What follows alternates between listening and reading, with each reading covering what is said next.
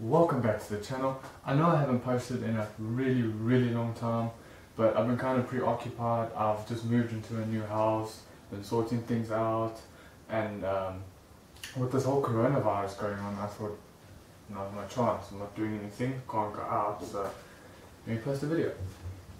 Now, so today I'm just going to be doing a review on this top box that I've recently added to my bike. Okay, so I bought it from an online store called Take-A-Lot. It's a local South African store that they sell like multiple items from, to the kitchen, to the garden, anything you can think of, they'll most likely have it.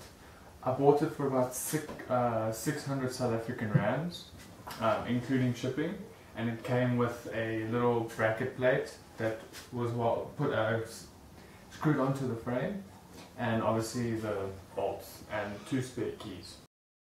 I got one of my very good friends who is a qualified welder. I just got him to weld the frame. I bought the bars for the frame. I just bought one long beam, plus the grinding discs and drill bits, which came up to about 200 South African rands, which it was very cheap. And he didn't charge me anything for labor, which was very nice of him. So yeah, it took me about 3 days to weld this. Well, 3 or 4 days to get this frame sorted out.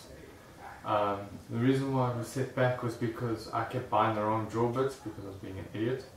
So yeah, I bought 2 of the wrong drill bits, and it actually took us like 2 hours to drill through one hole because of the wrong drill bit. So.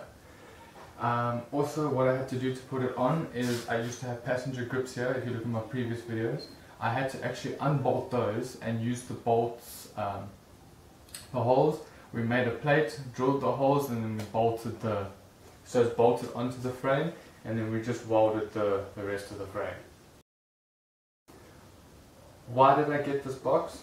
Well, first of all, it just makes it easier when I'm going to the shops. I mean, sometimes I would stop at the shop from coming from a friend's house or going out, and it's like, ooh, I don't have a backpack on me, or I don't have anything, and instead of carrying the packet on the side here like this, I just put it in there, and it's easy. Even with McDonald's, it just makes it easier to carry it home. Also, when I'm going to a friend's house, it's easier because normally I go to my friends and we have gaming nights, so I'll take my PlayStation, my laptop, and that all fits in here with some clothes, so it's also quite a nice, big and spacious. So it also helped me instead of carrying on my back, especially if it like starts to rain. It's more protected in there than what it is on my backpack, so it just makes it that much better. Also, I got it because me and my wife often do long distance trips, and for her, before I had this, she had to have a backpack on with all of our clothes in, and it's kind of heavy because there's nothing for her to rest her back on.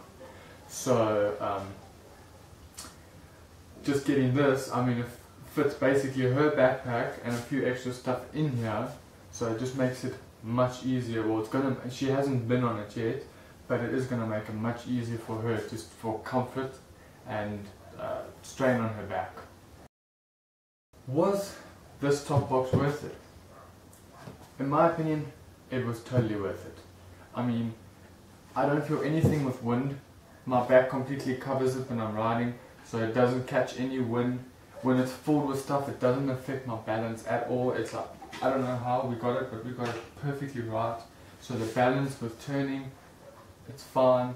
It's got a lot of space. It looks bigger in pictures, and it looks bigger in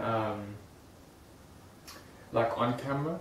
But it actually, it doesn't mess with the style either.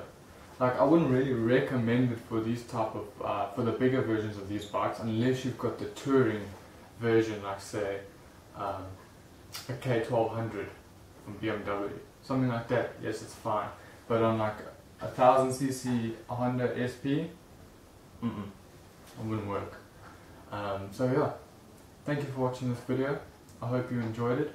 Please like and subscribe if you haven't already done so, and also I'd like you to leave a comment what you think of this top box on this bike, and also if any of you guys have a top box and how it's actually made, if it's made your life better or if it's made it worse, just leave a message down in the comments. I'd like to see some of your guys' responses.